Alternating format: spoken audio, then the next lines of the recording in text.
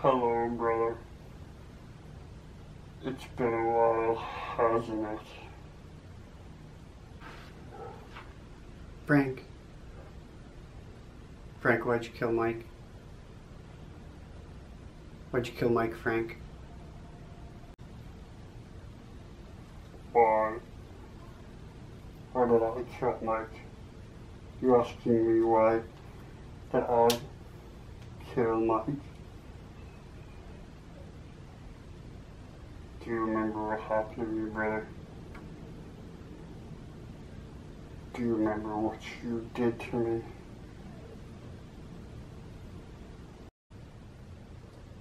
Frank, what were we supposed to do? You killed 10 people. You murdered 10 people, Frank. I mean, what were we supposed to do? You're not all there. We had to send you to some place where you could get the proper care that you need, the proper care that you deserve. I mean, we had to turn you in. You went to a mental institution. You didn't go to jail. Does that mean that Mike has to die? 4 years. 4 years, Peter. That's how long I was sent away for. Do you have any idea what it was like in there for me? Do you have any idea what they did to me in there? Do you have any idea how hard that was for me? You didn't even call. None of you guys visited. Didn't write. You left me there all alone. Mike died because you betrayed me.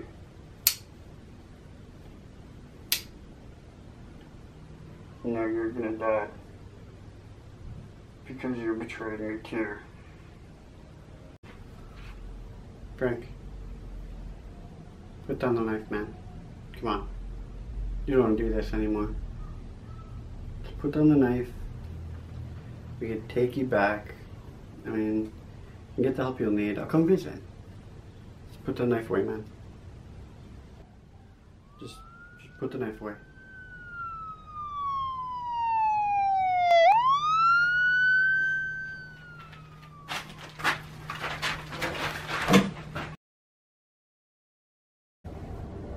Fuck. God damn it. Fuck. I killed the goddamn cops.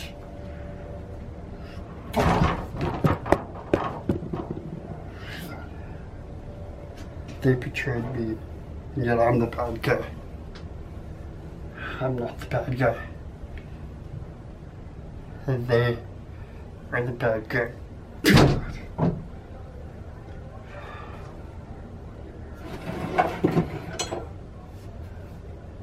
Son of a bitches. I'll kill them. I'm gonna kill them all. They're all gonna fucking die. Fuck.